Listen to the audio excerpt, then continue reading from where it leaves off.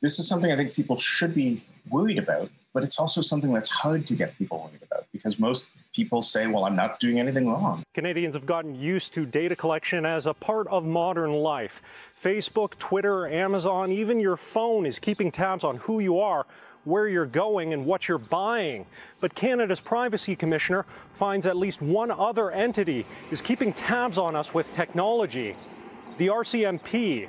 It doesn't mean I'm doing something wrong, but if I know I'm being watched, maybe I'm less likely to attend a protest, to speak my mind to a political party, to get healthcare, go to a clinic, maybe live my life. We are different people under observation than we are if we think we have some sense of obscurity. A recent report from the Privacy Commissioner finds Mounties were using Clearview AI, an American facial recognition software.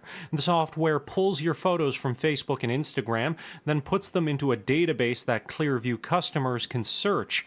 In addition to privacy concerns, independent studies of facial recognition find it can return false matches. It's the number of authors who've done tests, and they said people of color are more frequently misidentified by some of this facial recognition technology. So it means everyone isn't equally misidentified.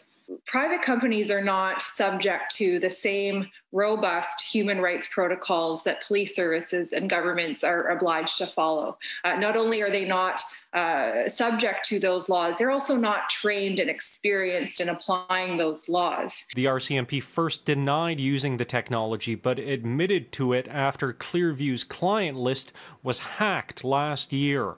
The RCMP accepted the Privacy Commissioner's recommendations, but disagreed with the finding that Mounties broke Canadian privacy laws by using technology built with stolen data. The existing legal oversight system in Canada that's intended to protect against rights violations by policing activities is also not adequately equipped to respond to what I'll call delegated forms of surveillance from a police agency to a private sector actor. And so this is an important and increasingly important question that the justice system has not yet had a chance to adequately and systemically answer. In Ottawa, Xiaoli Li, City News.